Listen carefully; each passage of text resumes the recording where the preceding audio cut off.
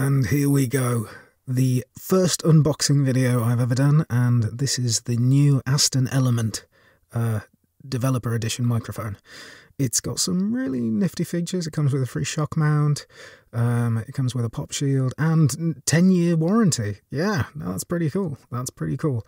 Obviously, I was part of the strange group of people who listened to all the audio files and tried to choose the best sounding options from what they gave us, which apparently was, which led to this developer kit, the limited edition. And yeah, we're going to have to test it out and see if it is as good sounding as we're hoping, and as Aston suggests it might be. Apparently in the first round they lost, they came last, and then each subsequent round against various microphones from various high-end brands, it did better and better until the very final round where it was winning hands down against some very, very expensive microphones. So I'm just going to start trying to open it now, unbox it. I'm having a little bit of trouble getting into it here.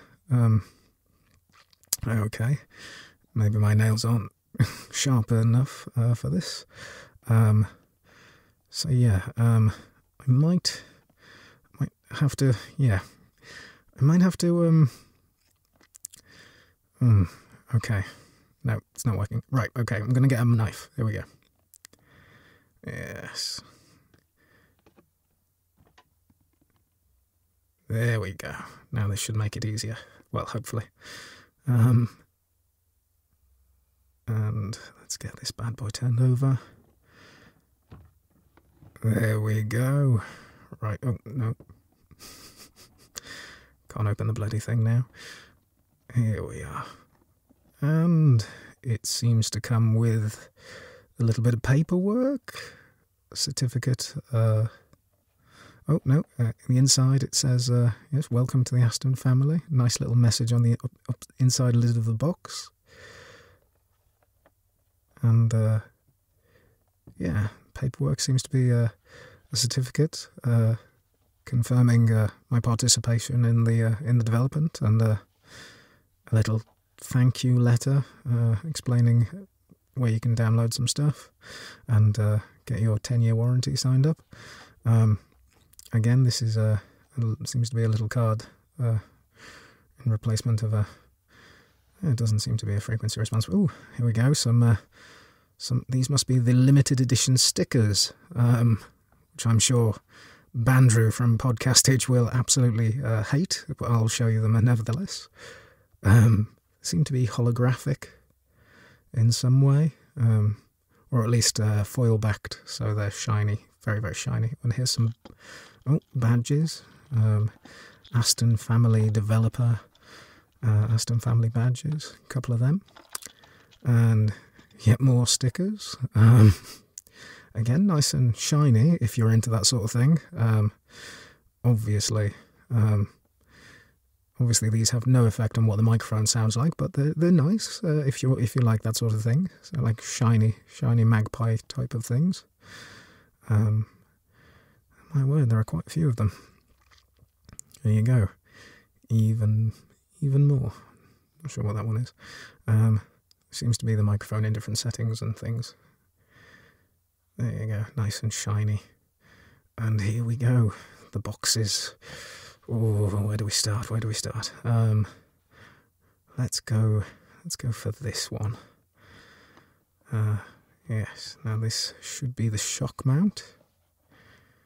The shock mount, which is obviously custom to this microphone.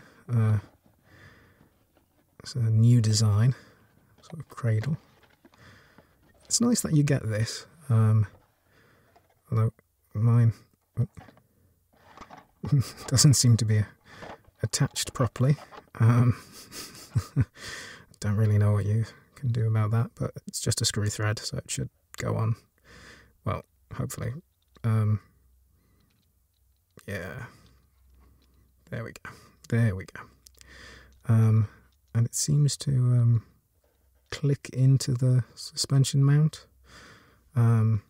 which, yeah, it's not quite fitted properly. So I'm trying to click that into place. There we go.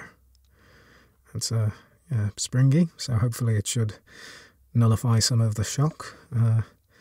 It's got a microphone stand adapter as well, a 3-inch, 3/4 inch, whatever it is, for a boom arm as well, an adapter for a boom arm, as well as a standard mic mount. Okay, let's have a look at this one. This should be the pop shield. Again, this is an interesting sort of feature. So it's a magnetic pop shield. So it's a sort of metal pop shield with holes in to sort of basically take away any plosives. I've had various types of pop shields throughout my life. The metal ones, some of them are pretty good, but we'll have to see how this one goes. And now the microphone. This is the piece de résistance. Here we go. Let's see what this bad boy is like.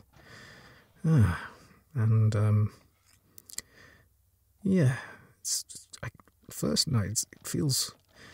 it looks really small, and it feels really light actually. But let's try and get this open. Okay. As I say, this is my first unboxing of. Seems like I've never opened anything. I'm not doing very well at getting things out of the wrapper. Here we go. Yeah, it's pretty light. It's